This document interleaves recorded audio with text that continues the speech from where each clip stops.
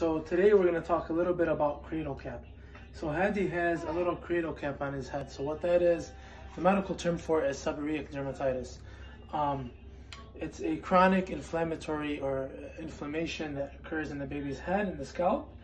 It can occur in other areas, but for cradle cap it occurs in the scalp.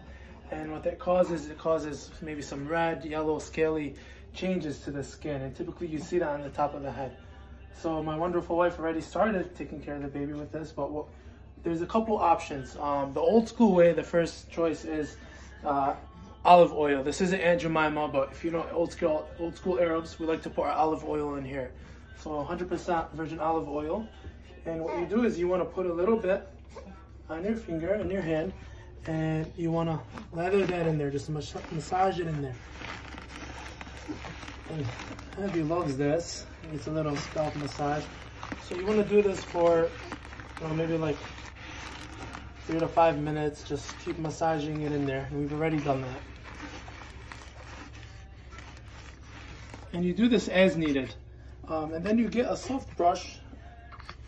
Frida baby makes a brush like this. It's a soft brush, really thin.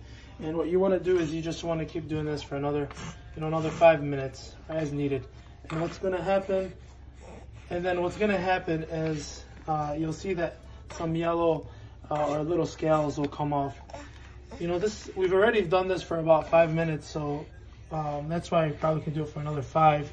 But typically you might actually need to go a little longer, sometimes 15 minutes, and then you'll notice it. If the baby's fussy, the baby's uncomfortable, they're not enjoying the process, then you can just stop and pick up and do a little more tomorrow.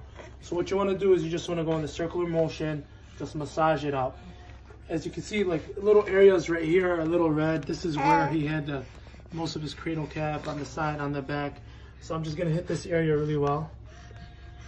So another option for cradle cap, if the olive oil is not working, is you can get a steroid cream, hydrocortisone, 2.5% I believe is the dose. But you want to talk to your doctor, either your family doc or your pediatrician, anytime you get something like that on the baby. If it persists for longer than 3 months, that's another reason to have a conversation with your doctor. But anytime you have skin changes on your baby, you should bring it up to your pediatrician or your family doc. Make sure they know what's going on. Make sure it's nothing else. So after you do this and you rub in the baby's head for a while, you can get a really thin comb. And what you want to do with the thin comb is basically brush the baby's head like this and scrape out any of the dead skin that you've removed. So he's enjoying this. Hopefully this video was helpful for you. And remember, any changes in the baby, you always want to see your doctor.